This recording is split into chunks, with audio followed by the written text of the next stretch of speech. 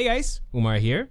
We are very excited to present our guest tutor for today, Dr. Ruzaimi, who will be sharing with you guys how to draw a perspective very much like this. So stay tuned. Hi there. Today I would like to talk about how to draw a perspective using an imaginary box. Imaginary box. It's a very simple concept where everybody can use this. If you don't know how to draw, you may use this concept to make you know how to draw perspective using a simple methods. We start with horizon line. This is a standards of perspective. This is horizon line, is our eye level. The next is you need to have a reference objects.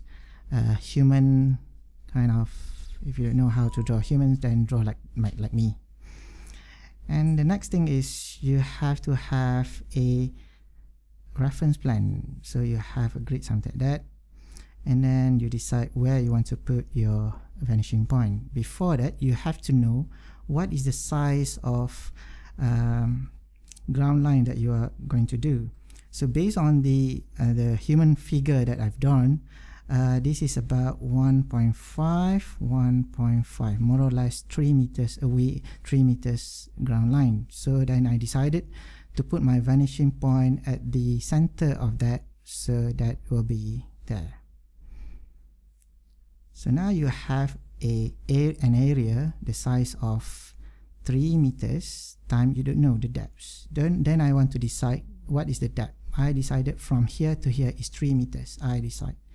So you have an area of 3 meters times 3 meters, and then you also want to decide the height of this area. I decided from here is 1.5, another 1.5. That means I have an area of 3 meters. 3 meters.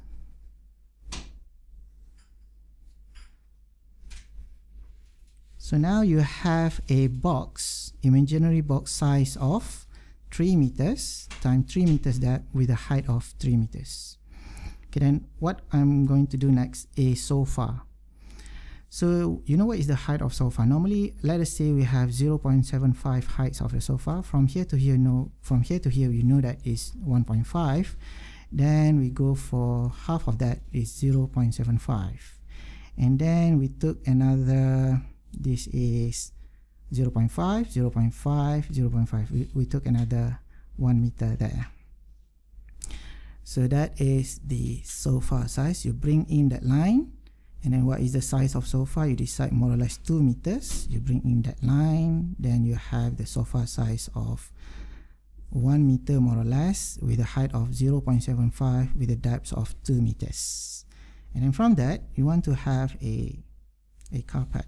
So then you have that one, then I have that one. So you guess what is the size of the carpet? The size of the carpet is 0.5 plus 1 meter is more or less about 1.5 meter times 1.5 meters.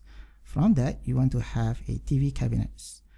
What is the size of suitable TV cabinets? I decided that 750. I think from here is 500. Let us say it's 500 mm. So that is the 500 mm with a height of more or less 600. Then we go to have that. So that is your TV cabinets. Next, I would like to draw a TV screen. So the height of a TV screen is more or less that. Then that is another. So if I ask you what is the height of this TV screen, is more or less 900, because if you compare from here to here, is more or less 900 to 1 meters. So that is the thing. So I would like to have a picture frame somewhere there. So that is another picture frame. That's a picture frame. Don't worry much about this line. It will disappear once you draw the bigger lines out of that. No, thicker lines. So I like to have a door somewhere there. And then I would like to have another cabinet somewhere there. So you don't know where it stops, that it can be a reference there. So that is your more or less a room. So now we start putting details on each object. Remember, we draw this based on imaginary box. So there's a lot of imaginary boxes that you have to fill in. Now you agree that this one is a sofa. You want to draw a sofa, then you start draw a sofa inside here. So that is the sofa.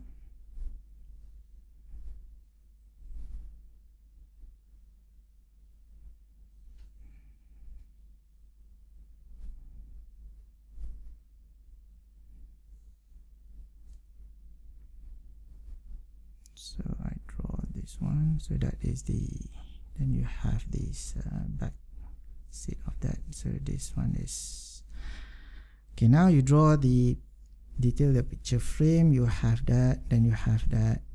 Put something inside here. There's a scenery somewhere there. That is the street. That is the stream. So there's 4 birds inside there. So that's the trees. And then, you know, if you don't like a boxy furniture, you may change that into something like this. Everything must refer to the box, so it becomes like that, a curved cabinets. Then you can put something that you like. There's a book inside there, so that is a book. Then that is your cabinets. Next is to detail up the carpets.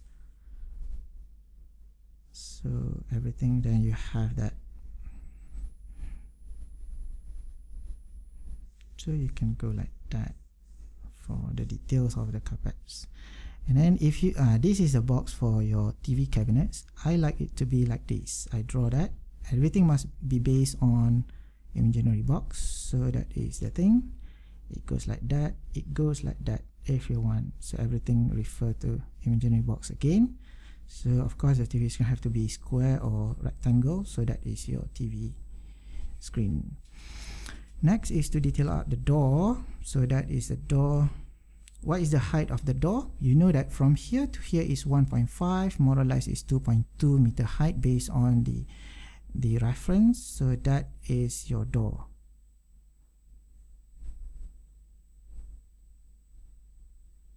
Okay, then I detail out the room. So you have a bigger room from there and there and there. Okay, what's next? Then you detail up your door. So put something that you like. Don't have really follow me. You may use whatever that pattern that you want to draw inside that door.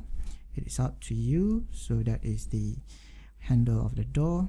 So put something. You may render the wall. So that is the wall characters of your room. So that is your floor. That is your floor.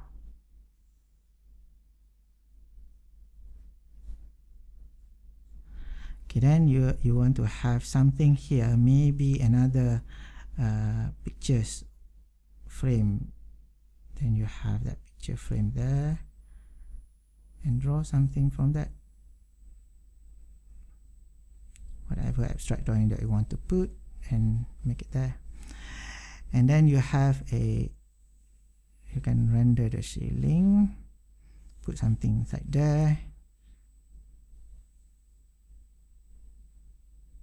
So that is your plaster ceilings,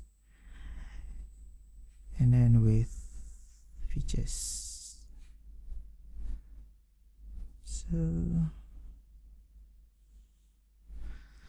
So that is the thing. This is the overall views. Is very easy, right? Using imaginary box just now, you can rewind the video if you want to see where we start and then where we finish. Now, if you look carefully, the drawings is very the drawing is the most important things in drawings. You must to have proportion, good proportion. Proportion. A good perspective must have a good proportion. That means the scale. The scale must be right. So where we make it reference, we make reference from this human figure. So that's why the overall outcome of these sketches look good, because of the reference from this figure. So please remember, when you want to start a perspective, you must have a reference objects here. And then next is you have to have a box. Remember that I showed you before. So there's a box that help you to draw this sofa. The box also helps you to draw this furniture. The box also help you to draw these objects. So remember, if you want to draw a very good perspective, start with imaginary box, and then always remember reference objects. I think that's all for this video. Maybe I will see you later, another interesting video. Thank you.